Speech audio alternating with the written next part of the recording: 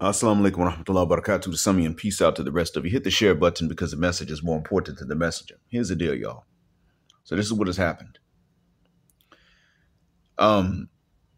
First, I want to give a shout out to MLR for coming through on that Cash App.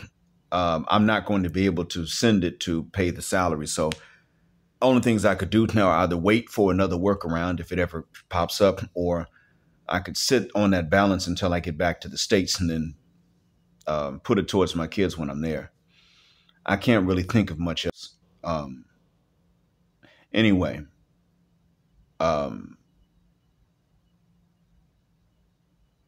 allow me to also give shouts out to those who covered what I'm about to talk about, or covered about whom I'm going to speak on YouTube. The Crimson Cure, Average Man Unplugged, and Manosphere Highlights Daily already covered Alicia, who refused the Cheesecake Factory. They took care of that already. And apparently she responded. I'm going to listen to the response later, but it doesn't matter, and here's why. If you want to know why the apology doesn't matter, you listen to Crimson Cure, because Crimson knows when women are capping and when they're not better than I do. I picked up on the fact that she was willing to learn some lessons when it came to Sanjay, because Sanjay's not black. And I used to wonder, well, is it because they respect these non-black men? First, I used to think it's because they don't respect non-black men that much. I used to think that's what it was. Now I'm like, wait a minute. No, they don't. It's both.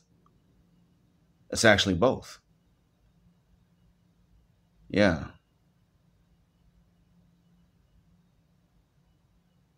So in any case, I say this largely because what I wanted you all to understand about her is what she showed us that has not yet been said. Now, number one, I already stated that we all know Ebony K. Williams. That's the title of the video. We all know her. We know someone like her. We know different women that you could combine into a Jada Pinkett Shakur. Some of us know a Jada Pinkett Shakur somewhere in our lives. But Alicia is somebodies that we all know. Women that have felt like they're better than other women for whatever reasons. They just felt they were better. I'm better than other women. I'm better than them. I'm taller than them. I'm smarter, or I'm richer. Take your pick. And then they can't find men that are on their level as they see it. So they have some tough decisions they have to make.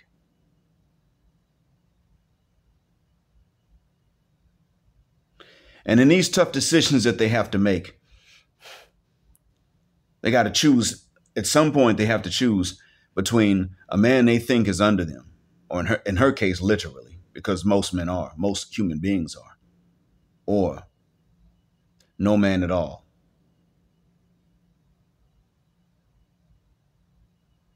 If you were to ask them, they would say, well, why can't I find a man that ticks all the boxes? Well, that's because those men are so rare, they might as well not exist for most women. See, women refuse to tick all the boxes for men. They refuse. They pretty much sit up and say, okay, well, since I'm tall, I'm going to act worse. Or since I have green eyes, I'm going to act worse. Or because my hair is a bit softer, I'm going to act worse. Or, okay, now I got this BBL, so I'm going to act. They pretty much look for reasons to act worse. Therefore, not ticking boxes, or all of them. They refuse to tick all boxes.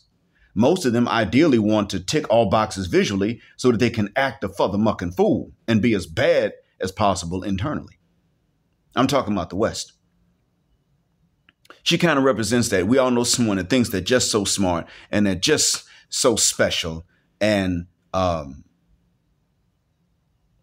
you don't do to them what you do to other people.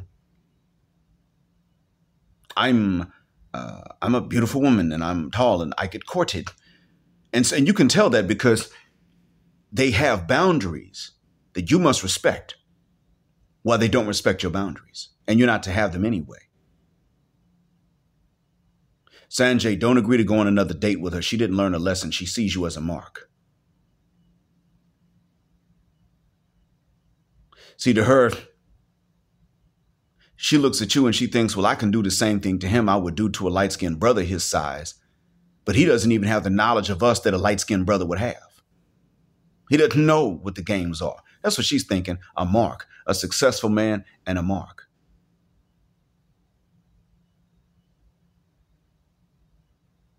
Now, that's already been covered. He's a target. He's not her type, and that's not his fault.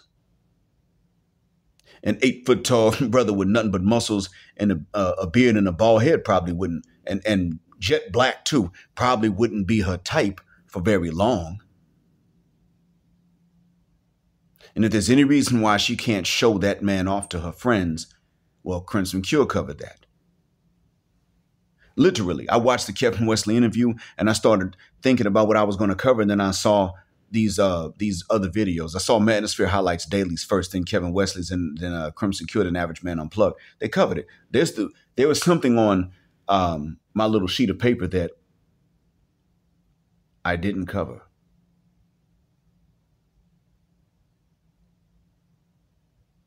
That is that she and Ebony and Jada recently have shown why we need an unapologetic black patriarchy. Now, some who are Muslim are going to come and tell me, well, listen, black mind, color really doesn't matter in Islam. How about you fuck the shuck up? Because you're going to say things that are true for the false reasons. And by the way, as far as I'm concerned, Palestine and Israel deserve each other. Now, why would I say that? Well, it's no secret. Palestinians will sit up and say that black people are Abid. Even black Palestinians catch it from them sometimes. Now, I would admit that we're far safer amongst Palestinians than we are amongst Israelis. And that's why I don't want bad things to happen to you all. But the thing is, if you have a specific set of instructions, that means you are not supposed to discriminate on the basis of anything that is involuntary. And then you turn around and you do it even linguistically, you broke the rules. And God is punishing you for the rules you broke. He's punishing us black folks for the rules we broke. Nobody's getting a pass unless God hates you so much that he wants to throw you in hell later on. Then he gives you a pass in this life so you stay doing it. Sends a few warnings so that, he makes sure it's your fault. And then when you meet him face to face, that's it. It's your fault. You're going to hell in a handbasket. But that's a different story. I have to specify black patriarchy because, well, not only do we need a patriarchy, but we're going to need a black one because we can't really expect others to make their patriarchies work to our advantage. Even if they meant well, we can't expect them to know how. It's not their fault. But what happens when they don't mean well? What happens when people actually somewhere in the back of their mind fantasize about a paradise with no dark-skinned people? So if y'all want this discussion, we'll get to you later. If you don't, no biggie. Back to these ladies. They did show us why we need a black, unapologetic patriarchy. I'm not talking about even oppression. That's the first thing that a feminist wants to say, but they know I don't, and they know that I don't mean oppression. See, here's the thing. Will is tolerating this because he doesn't want to be like his dad, I guess. Okay.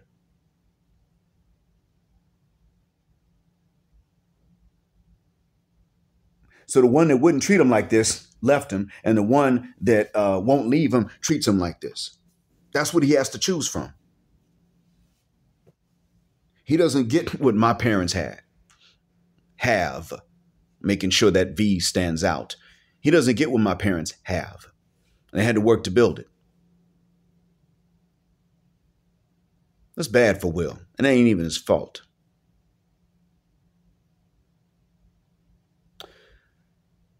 Will doesn't get, and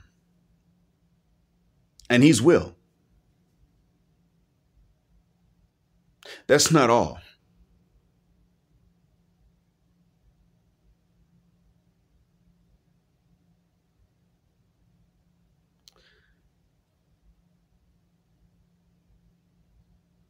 To make matters worse,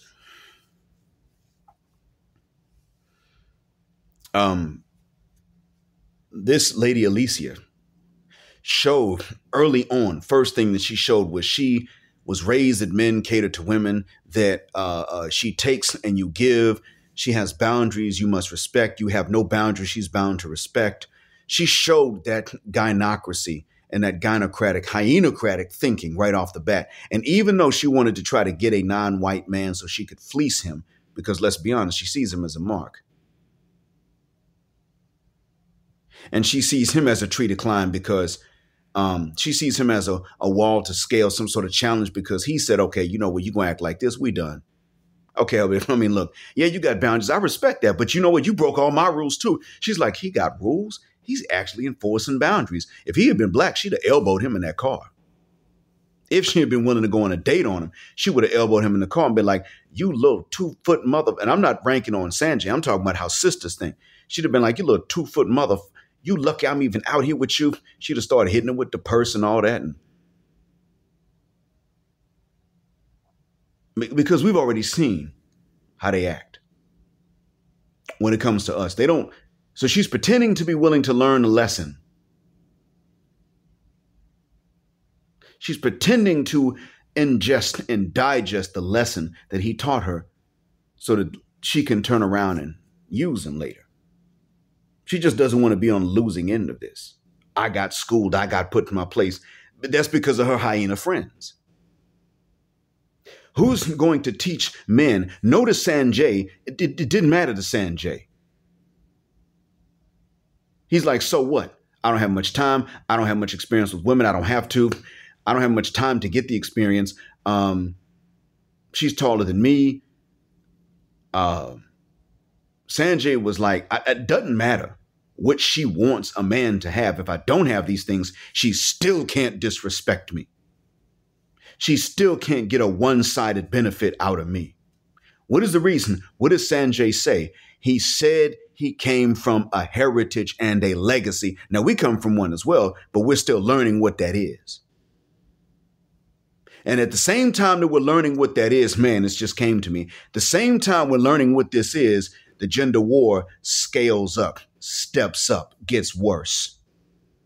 You're not allowed to have this. You're not allowed to pass it down because you're not allowed to find women that will allow you to until recently. See, my father was not the kind of man that tolerated crap, and he didn't believe in oppressing women either. But I got to see this. He didn't have to have long talks with me about this for me to get all of this from him. A lot of this did come from talks, but there were certain things I was just able to come across and understand.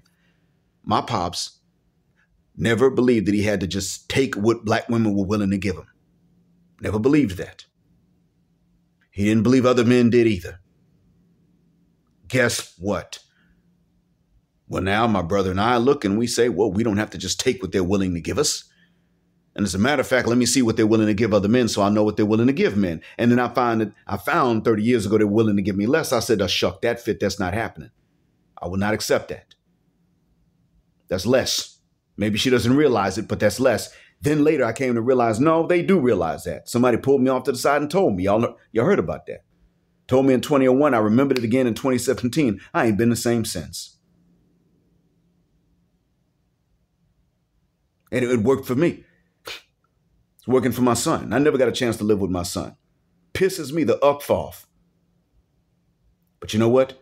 That's one thing he does understand. He doesn't have to just take whatever they're willing to give, because they, especially if they're not willing to just take what he's willing to give. If they don't have to take what he has to give, he doesn't have to take what they're just willing to give. He understands that.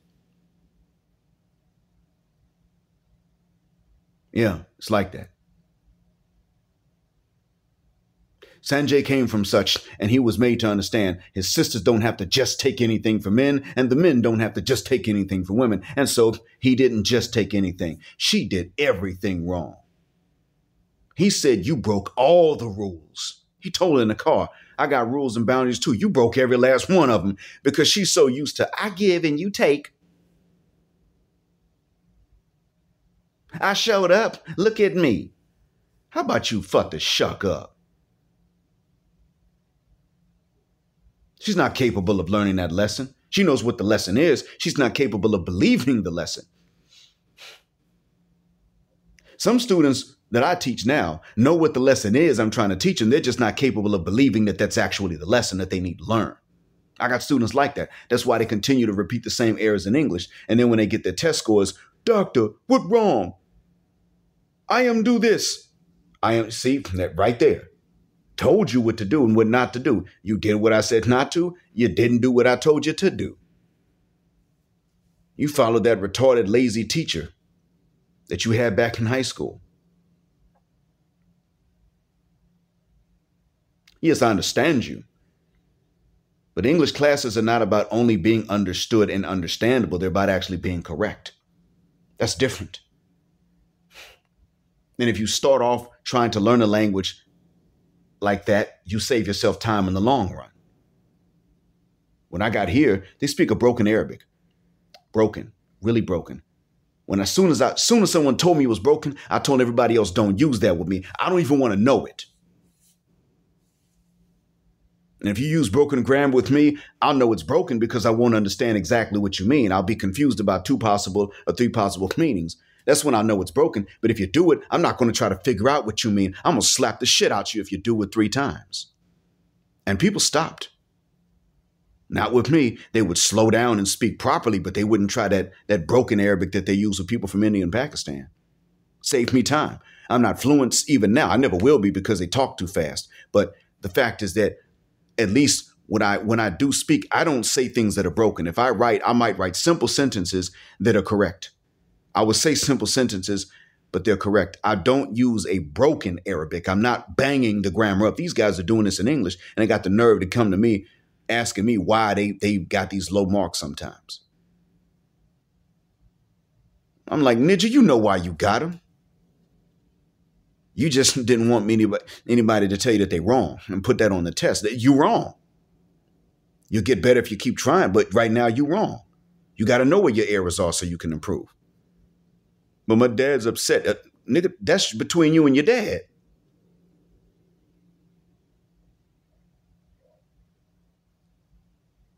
But see, it's like that here. It's the same thing when you translate that here. We started off with dysfunction. That's all we were taught. If you decide that you want to pass on a good legacy, you're not going to be able to build that with the Western woman, white or black, but we know with the Western black woman. You ain't going to be able to build that. Either one's going to take your kids and run. The difference is that the sister's going to tell you right off the bat, all that neck rolling and finger snapping. She's going to start off like that. You might be able to put in some years with that white woman and really imprint certain things into your kids with her. You might be able to do that. Boy, with that sister, nope. Your kids will be 5, gone. That's it. They might even do you real dirty. Soon as the kids are born, they leave you with the kids, file for child support. You got the kid living with you. You still got to send them child support or you go to jail. Then when the baby's old enough to walk, talk, potty train, all that, and they can understand everything, then they come and say, I'm taking the baby now. And you got to comply. You go to jail. You want to escape that? You cannot escape that with the Western black woman. Not today. Not possible. This is why you must go not only elsewhere outside the West, but you must go where they're not being westernized and find some of those ladies and reward that good behavior. That's what you must do. So that these areas will stay like they are. And you must cooperate with the local men to let them know what's coming down the pipe. Otherwise, the same thing will happen. You may have you raise these really great kids, sons and daughters, and just like your daughters are already going to learn what they ain't got to take. Your sons, you could raise them to where they also learn what they don't have to take. And then yet and still, by the time they get older, the place where you are and where you met your wife, his mother, is now the exact same. And all he has to choose from is the same thing you and I had to choose from stateside. London, Canada, Australia, New Zealand, Jamaica, Belize, Bahamas, Barbados, Trinidad, Guyana. You see where I'm going with this? It could be the same thing. So she showed us actually the importance of not picking Western sisters. I got friends that were raised by their moms and dads, but here's the thing. that dads, I now realize that dads were able to become dads by not being willing to even think along the lines of what to pass on, let alone passed on to these sons. You ain't got to take just anything. I had dudes with good dads telling me when we were teenagers, man, you need to learn to take what you can get. Nigga, what? Take what I can get?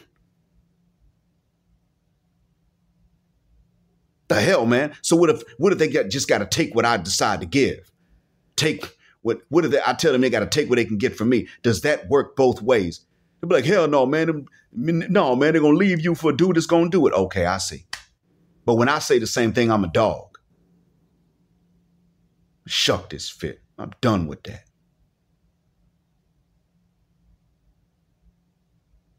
And if you want to be done with that, it's important you bounce, you go elsewhere. But it is also important that we work with the men in these places so that they know how to stop the spread of feminism to their own daughters, nieces, sisters even. And if they're taking care of their mamas, to their own mamas. We got to give them a militant opposition to feminism before it becomes misandry. That means if you're taking care of your mama, you determine what she listens to and what she doesn't. Like, you know what, Mom? My house, my rules. Yeah, I'm going to look after you. You did a good job with me. I'm going to respect you. But you're going to turn that feminist shit off my TV. Who are you talking to like this? Well, then get the F out of my house. You have to do that. I hope this helps. As always, thank you for listening. Black Heart, Black Mind, Blackout, Assalamu Alaikum, Black, heterosexual, non-select, male power, just because they don't like it, and Black Patriarchy until extinction or Judgment Day, which I hope you're able to get abroad and established, because you sure ain't going to be able to establish it in the West with them sisters. Thanks for flying with us on Jet Black Airways, with Jet Black is also a verb. Keep Jet Black with me till the wings of the wheels fall off. Gender, justice, forever.